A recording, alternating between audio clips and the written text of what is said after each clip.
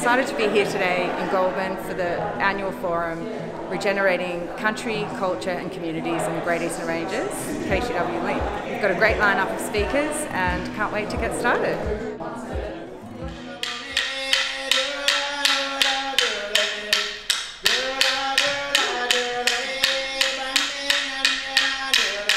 How nicely that was to tie us into the themes of today of connecting country, culture and communities. Basically this is a bit of a map of how the K2W partnership works. We are strongly project and outcome oriented.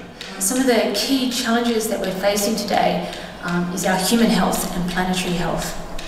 And I think it's a good way to introduce the concept of regeneration, because in its simplest form, regeneration puts life back at the centre of our decision making.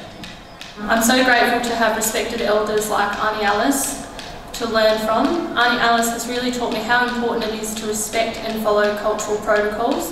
But unfortunately tree hollows are becoming more and more scarce as old trees are removed from the landscape, either by people or by fire.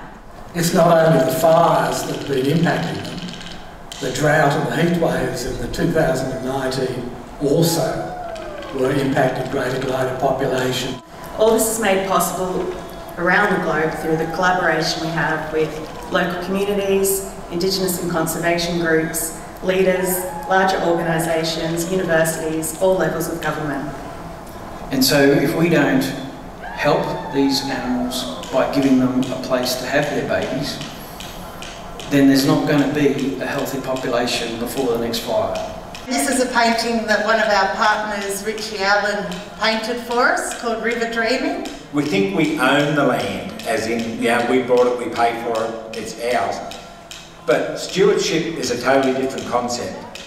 We are, and I love the word of the First Nation people, we're custodians of the land.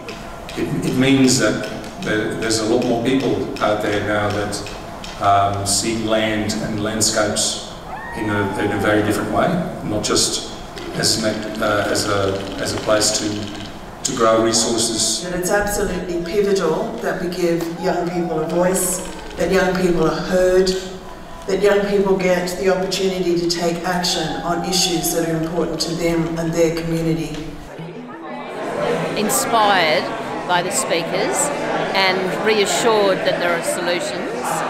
I'm just loving the wide range of speakers in this whole global chit-chat that we're having. You suddenly realise there's a lot of young people, a lot of ideas out there, you know, and you just suddenly realise that if we could just get a little bit more momentum going, you know, more young people involved. I was disappointed there was no more younger farmers here today, you know.